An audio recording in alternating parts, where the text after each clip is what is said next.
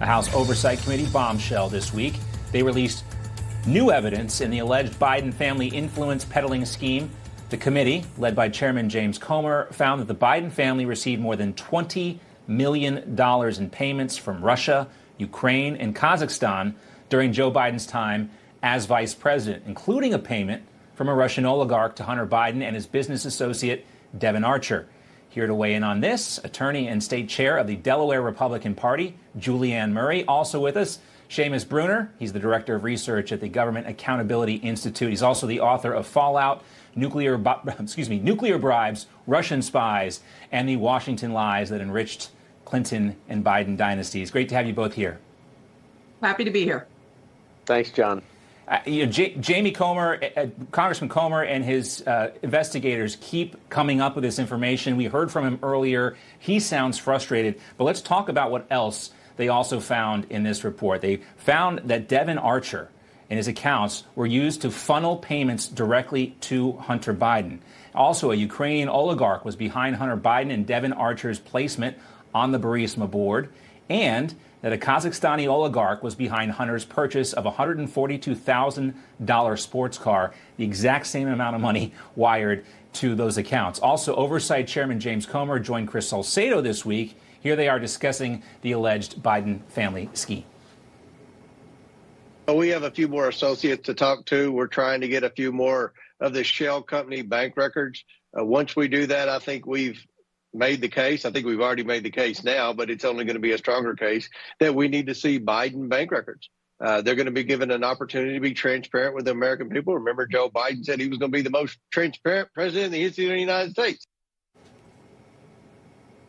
Has he been the most transparent president in the history of the United States? And also, tell us what you make of this revelation, Seamus. Absolutely not. Joe Biden is the most dishonest and opaque president of the United States. I mean, just time and again, going back years, he said he never met with his son's business partners. He said, I mean, even more ludicrous than that, he said he never discussed business with his son. We know that's not true. We know he was actually right in the center of the business. Hunter was traveling with him on Air Force Two. I mean, you think about that. His son flew with him on Air Force Two to China, and 10 days later, he gets $1 billion deal bankrolled by the Bank of China. But with these deals here specifically from the 20 million, these are some of the most corrupt individuals in the world from some of the most corrupt countries in the world. You've got the oligarch Yelena Baturina. She's got ties to organized crime. She's a billionaire oligarch in Russia. In Kazakhstan, Kengiz Rakishev, here's some breaking news for you. The Daily Mail just reported today, Rakishev has a company that was supplying armored mine-resistant vehicles to Russia for the invasion of Ukraine. So one of Hunter Biden's business partners is supplying tanks for Russia. And then, of course, Burisma, everybody knows that's the most corrupt oil and gas company in Ukraine. So these are very unsavory individuals.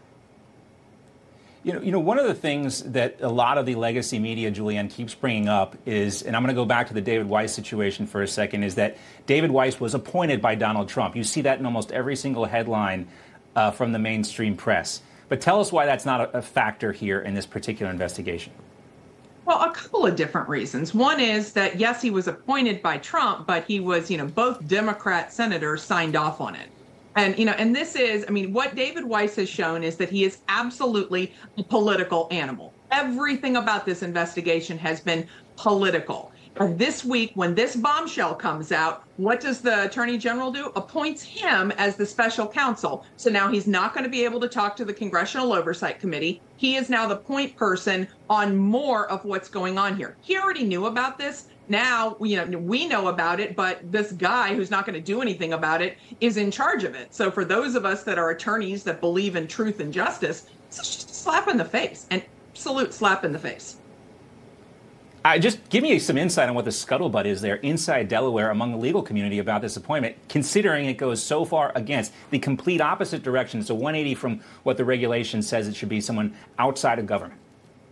Well, and thank you very much for pointing out that the regulation says shall. I mean, there is no wiggle room there. And, and I can tell you, I ran for Attorney General in 2022, and everybody has heard about the Delaware way. And this is just more of that. This is, somebody that is under control of the Biden administration in charge of investigating the Bidens. That doesn't work. There is no fairness or any transparency at all in this appointment. I learned the meaning of shall from Professor Dershowitz's class, and by class I mean last time I interviewed him last night here. Seamus, I want to go back to the White House and their response to the Oversight Committee's memo. This is what they said. They're calling the committee's evidence innuendo and misdirection, saying any connection to President Biden is missing, except for that trip on Air Force Two to China that you just brought up. This doesn't exactly jive with Devon Archer's recent testimony either, does it? Not at all. I mean, what can they say? It looks so bad. It's looked so bad for such a long time. And with the bank records coming out, I mean, you've got family friends. I mean, Devon Archer is a very close family friend. He was meeting with Joe Biden in the White House when Joe Biden was vice president at the very moment that Burisma hired Archer and Hunter. Archer's as close as it gets, and he was saying that Joe was getting on phone calls. He was in meetings. He was at the Cafe Milano when the Kazakh oligarch and the Russian oligarch and the Ukrainian oligarchs are all sitting at the table. Joe's in the center of it. The White House has nothing they can say. There's no innuendo here. It's black and white, bank records, eyewitness testimony. Seamus, it was just, they were just talking about the weather. That's all they were talking about. Joe Biden was just talking about the weather. Nothing to see here. Great to see you both, Julianne and Seamus. Thanks for being with us.